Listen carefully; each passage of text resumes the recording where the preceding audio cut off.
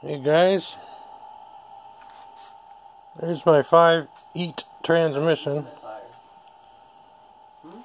Hi son, could you be my cameraman today? It's running. Alright, I turned on the humidifier. Alright, so this is my 5-EAT transmission. I got it mounted to an engine stand. I took the torque converter, just slips off. So you can kind of roly-poly it around as needed. So this is my $328 transmission off eBay, and I bought it for the valve body, which has the rain sensor in it. And the rain sensor error was showing up on the OBD2 codes. So I'm going to take the valve body out of here. Come on closer, Anthony. Let's get a shot of that valve body. Which portion? I've already taken most of these screws out ahead of time to look at what we got. So now here's my valve body. Can you see that, Anthony? The first thing I'm going to do is take the air transmission filter off. You see it's held on by that one. That one. It looks like one more. Okay. Now I don't know if any of those bolts are also holding the valve body, but what the heck. Oh, now another thing to notice about this, it has about 120,000 miles. It's 2012, and look at how clean that magnet is. Yeah, there's some fine metal filings, but boy are they fine.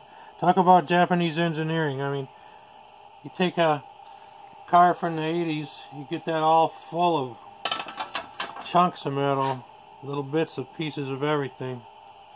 It's remarkable how technological wizardry is happening here.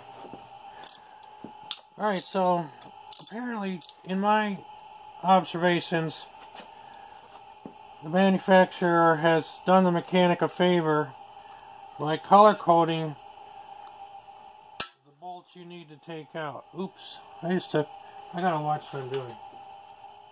Well, actually that's a bolt that has to come out, but it wasn't one of the transmission.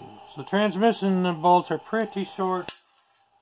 I don't know if they're actually used or involved in taking the valve body out, but I'm just going to take them out anyhow. I guess for superstitious reasons. You may not actually have to do this. Alright. So is everything okay, son?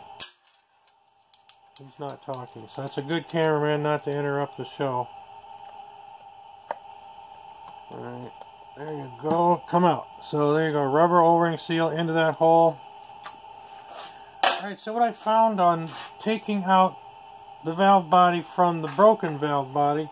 Now the only reason why it's broken is, well, I'm getting a rain sensor error. So there's your rain sensor. As your gear shifter lever changes, you see that moving? It slides something against something. It's Hall effects and magnetism. Anyways, it tells where the position of that is. It sends and tells you where your gear is.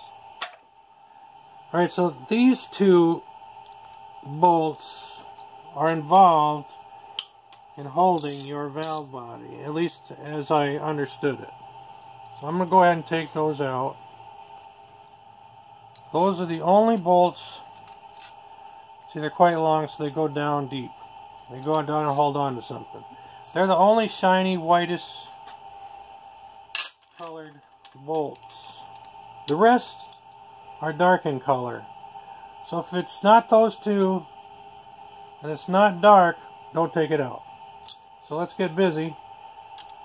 We got a 1, a 2, a 3. I'm going to have to get a torque wrench. 4 to put these back on. 5, 6, 7, 8. Yeah, my ratchet's going bad, so it's not the bolt. 9, 10, 11. 11 dark bolts. Alright, now that they're loose, I can zip them off. None of those noisy air wrenches needed. And zip them off. There they go. 1, Do you have a compartment or a container so that you don't lose these? Yeah, so YouTubers at home, my son says put these in a container so you don't lose them. Fortunately, I think they're all the same length. We'll lay them against each other as we take them out. Yep, still the same length. So we don't have to worry about that. I'm pretty sure on the younger year, you know, like 2005, of course, is younger than 2012. It wasn't so mechanical friendly, but nowadays everything's more foolproof. Either the mechanics got dumber, so you had to make it easier on them, or they just made it easier on them because that's progress, right? Making the world easier. Yeah, I mean, like in the old days, automatic transmissions used to burn up more gas, and it was the manual transmissions which were more efficient.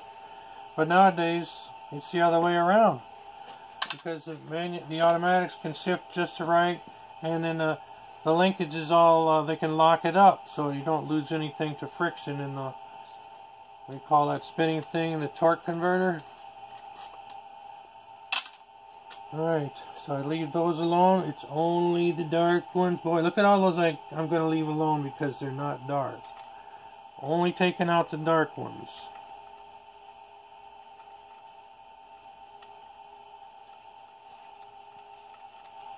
Of course, the proof of the pudding is if this suddenly starts getting loose. If it's not, then everything I've said so far is trash. I'm going to find out soon enough if I can lift this up. But of course, we got some wiring connections, a total of 4 harnesses, or 4 pluggies. 4 pluggies. Dad, how can you manage to say that my $200 moped that I want, that simply, quote, needs a clean new carburetor, isn't a good deal and that we shouldn't spring for it, but you've already spent over $1,000 on this Subaru and you're still fixing it up? It's good YouTube content, but is it a good deal? Got a good point there, son. So there's connection number 1. Connection 1, green. Here's 2 here. So you push down on whatever clips they got, so the release clips. Sometimes those are hard to figure out, but so far these are kind of obvious. You push where you think you're supposed to push, and I just saw the valve body move. I think the valve body's loose, which is also a bad sign. Is there a certain lineup procedure that you need to do? Hopefully that would be done by pins, but I just saw it slide. Alright, now this is held down by pins? This isn't a computer board. This isn't... a 1/4-inch size pin that will let this slide. So hopefully those screws are adequate to hold it in the right position. So we got the wiring harness out of the way. Wiring harness 1 and wiring harness 2. Oh, don't grease the connector pins. Alright, this is natural. This modern transmission fluid has quite the odor. Kind of weird. I hope it's not toxic. I didn't read anything on my bottle saying toxic stuff. Alright, is it ready to pull out? Now, obviously if I pull out, things have to line back up when I put it back on. There must be some rain sensor interface I gotta watch out for, and I think there's a speed sensor down there somewhere. Alright, let's see if I can pull it out. Hey, look at that. It comes right out. And the hidden side, like the opposite side of the moon. What do we got here? We got some kind of speed sensor, I think, so we got to be careful of that. And we have to treat this super delicately, like it's a baby. Because you don't want to flop it down and have a break. Where are you going to put it? It's dripping with grease. It's not grease, it's called transmission fluid. So there's what the tranny looks like. There's your gear lever shifter. It's got some rod and stuff. Lots of little holes. I guess that's how it communicates with. And of course, solenoids. Lots of solenoids. It's all controlled by a computer these days. All the wiring goes out through that little plug there, looks like. There you go. For this entire $328 machine, with, you know, it's in great condition for that price. All I want out of it is the rain sensor, but I might as well just take the valve body with it. Alright, ladies and gentlemen, thanks for watching for your next episode of Stranger Ranger Car Danger. Yeah, we'll see when we get my moped.